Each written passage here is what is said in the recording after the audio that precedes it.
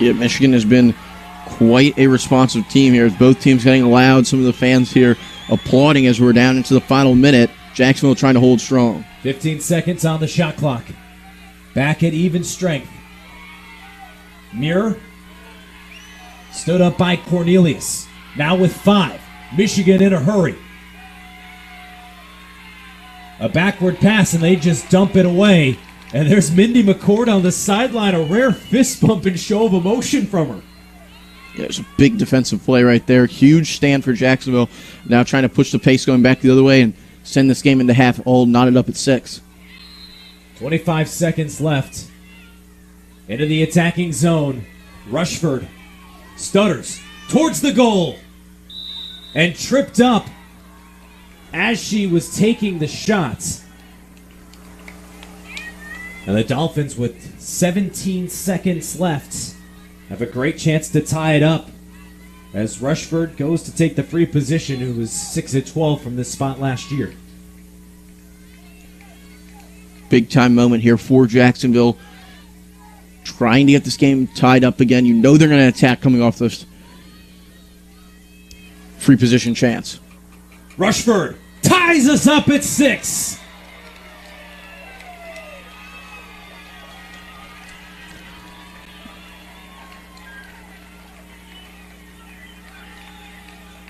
Off the defense, quickly into offense.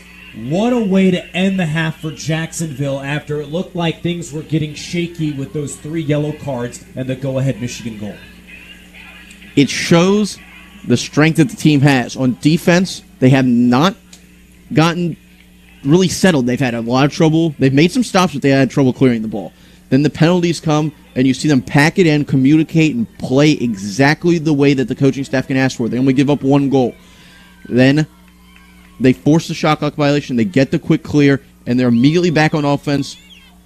They have to just think going into this half, get the ball into the attacking position, and you're going to win this game.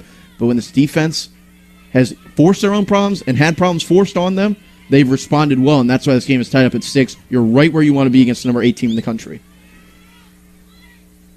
Rushford in the circle. Won 83 draws last year and wins another one here. Brock in a hurry. Final 5 seconds. The Dolphins will not get a shot off. We are tied after 30 minutes. It was expected to be a battle between these 2 NCAA tournament teams. The Dolphins giving the Wolverines all they can handle going into the second half.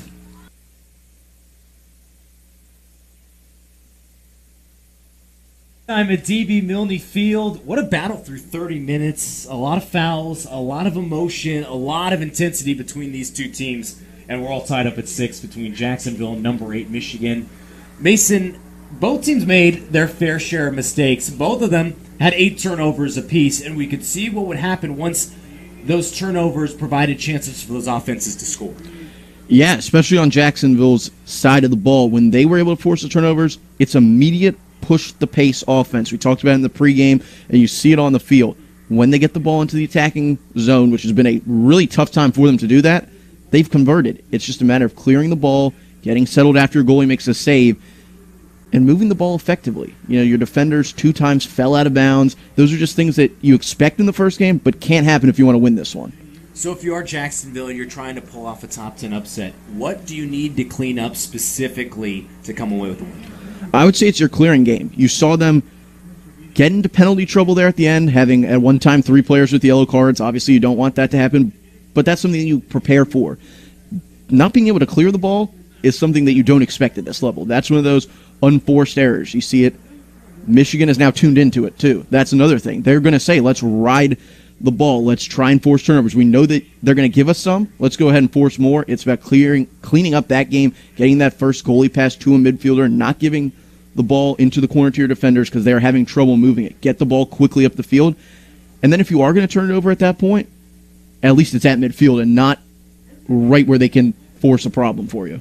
Michigan trailed 4-1 in the first half and went on a blitz to tie it up and eventually take a lead, but all tied up at 6. When we return, We'll get you the highlights and the stats before we get you ready for the final 30 first half here in between Jacksonville. Jacksonville and Michigan. And you know the weather's always going to be nice down here along the coast. And it's, well, they weren't dreaming about the beach here. Right off the bats, an impressive display from a freshman we weren't expected to see in the cage for Jacksonville, Addie Tisdale. Yeah, 5 saves for Tisdale in this game, seeing the ball well, making saves both in close and from the perimeter. Just a few that have gotten by are some amazing shots from some really amazing players on the Michigan side. You know, Michigan and Coach Nielsen trying to find the right combination after falling down 4-1, and they looked right to Caitlin Muir to pick them up. Yeah, no better player on the field that you could look for if you're Michigan. She's expected to be in that Tuaraton conversation this year. And Sean, I think we can see why. She had put away a goal, 1 for the highlights, finds the whip-around shot, and just buries it. And so both teams, despite the turnovers, issues in the draw circle, whatever you want to call it, the offenses picked up when needed. And there is Muir, the nice bounce shot in front. Michigan, when it has gotten rolling on offense, it has been pretty darn tough to stop. And even, well, Lily Grass, the senior, bullying her way inside.